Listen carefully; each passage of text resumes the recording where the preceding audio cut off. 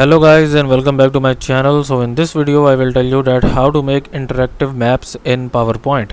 So before starting this video, make sure to like this video and subscribe to my YouTube channel for more tips and tricks like this one. So by default there is not an option basically in the PowerPoint to add interactive maps, but we can do this.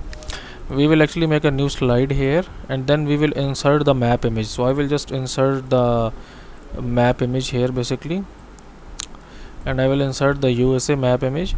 And now let's suppose that if you want to add interactivity to this map, okay, maybe let's suppose that if you maybe like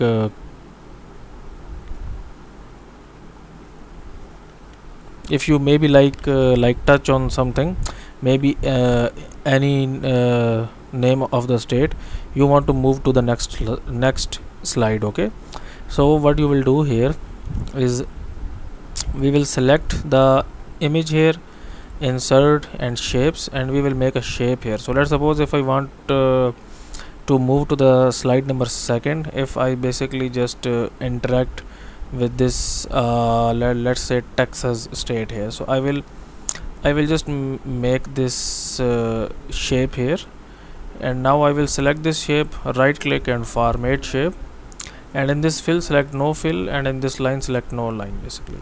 Then right click on this basically our shape here, right click on the shape basically, maybe it's there, so we have to maybe we have to draw it again, sorry. So we will go into insert again and then go into the shapes again basically, and maybe I wanted to click on Washington, so I will just make a shape here and basically right click the shape and format the shape, no fill, no line, and right click again and go to hyperlink here basically. And now I want to move to the slide number 2, so I will just select slide number 2 here and it's done. Now we will go into the slideshow mode, and when I click on Washington here, it will get to the slide number 2. So that's how you can basically add interactive maps on Microsoft PowerPoint. So that's it for this video guys. If you find it useful, kindly like this video and subscribe to my channel, and I will meet you in the next video.